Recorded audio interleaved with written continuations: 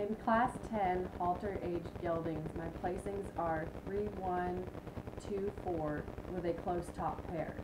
I have placed 3 as the winner of the class over 1 because 3 showed more balance, a smoother top line, a striking head with a smooth line through the throat latch and neck, although 3 was much more smooth and flexible in the hocks.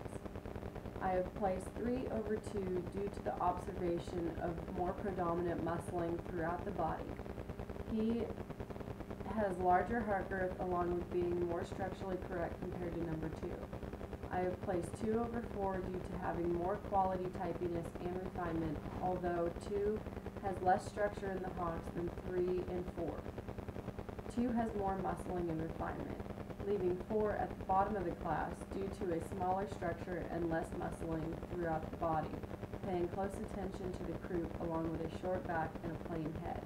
My placings again for Class 10 Halter age geldings are 3, 1, 2, 4.